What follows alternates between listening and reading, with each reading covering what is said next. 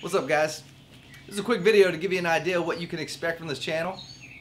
You'll see a little bit of the work I've done in the past, and you'll also get an idea of what to expect in the future. Thanks for watching.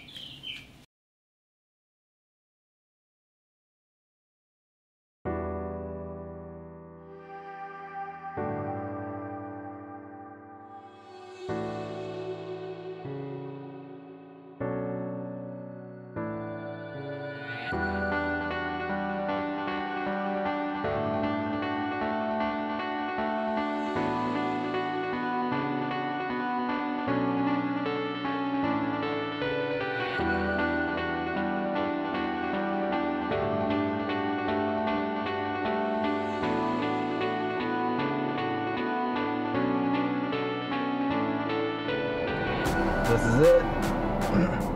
Leaving the 9-to-5 world right now.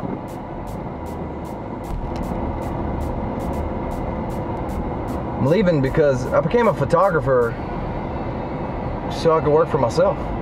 At some point, I gave up and just wanted to work for someone else and work for a team. I thought it would be fun, but they had fences up with barbed wire around it. I didn't know if that was like to keep me in or to keep others out. Nah, it's really out to keep others out. It's in a pretty bad neighborhood in Baton Rouge. Fairly bad. There was a shooting right outside the door while I was there, like a few weeks ago. But that's not why I'm leaving.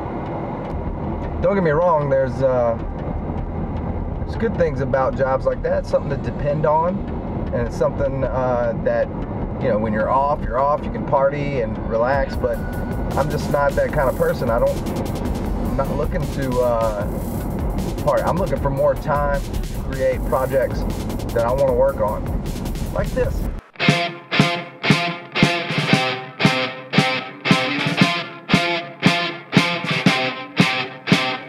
One of these days you're gonna finally wake up and be all alone. One of these days you're gonna feel the pain of all of those you wrong. One of these days you're gonna feel the pain, the kind of pain that never goes away. One of these days you're gonna finally wake up and be all alone.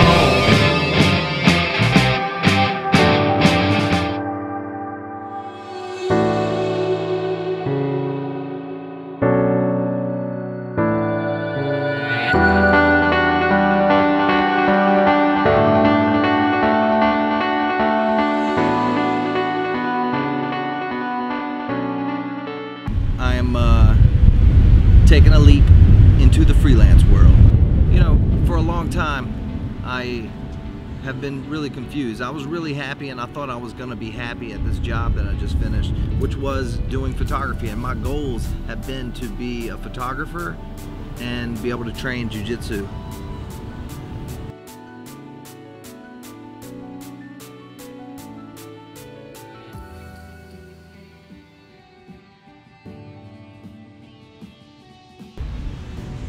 Since I was young, I had always been into art. I'd always seen light. I remember being obsessed with looking at light, the way light hit things. I was a sketch artist and a painter later on. It wasn't until I was about 20 that I found photography. I was also really into sports, physical activities,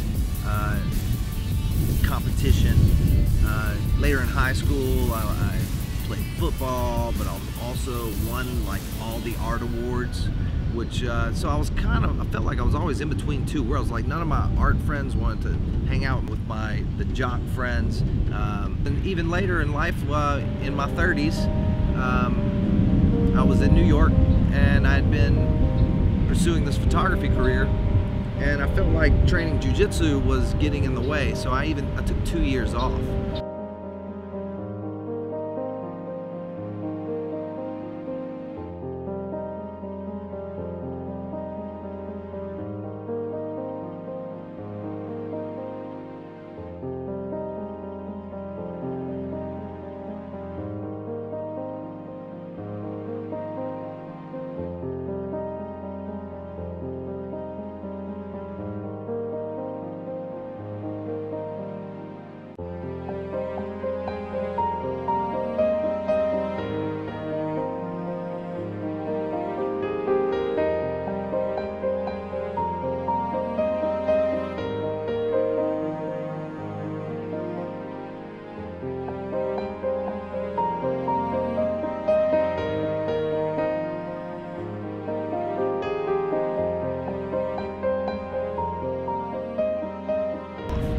But in that 2 years, I was reading a lot about Miyamoto Musashi. Miyamoto Musashi has a famous quote that says, "Every warrior should have a peaceful art as well as a killing art. This is the twofold way." And it really hit me that all this time I had been living that way. I had been living the twofold way. I became quite obsessed with Miyamoto Musashi, and I was reading all the stories a ton. I was training at this gym, Master Skya, in New York, and I got to be good friends with Alex Eklund. Multiple days in a row, I'd be sitting on the mats, and I was telling the story of Miyamoto Musashi's duels and how he used strategy and all the different little details that are super interesting, which we'll get into one day. And he just looked at me and he goes, "You're the white Musashi." And ever since then, you know, that was my name there. Nobody knew me as Eric LaCour. They knew me as the white Musashi. You know, the white Musashi is a concept. It's the idea of living that twofold way.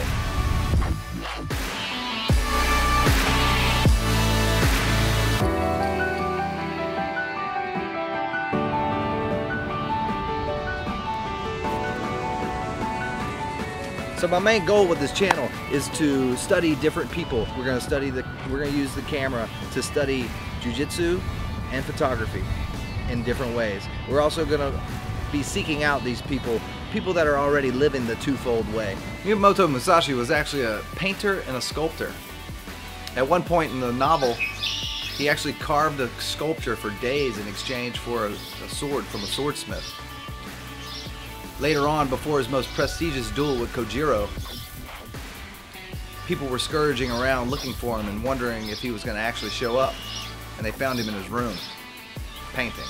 Miyamoto Musashi's way was of the pen and the sword. Mine, the gi and the camera. Hopefully I can inspire you to find your own twofold way. Don't forget to like, subscribe, hit the bell, all that stuff, and not to mention, follow me on Instagram at The White Musashi. Thanks for watching, guys.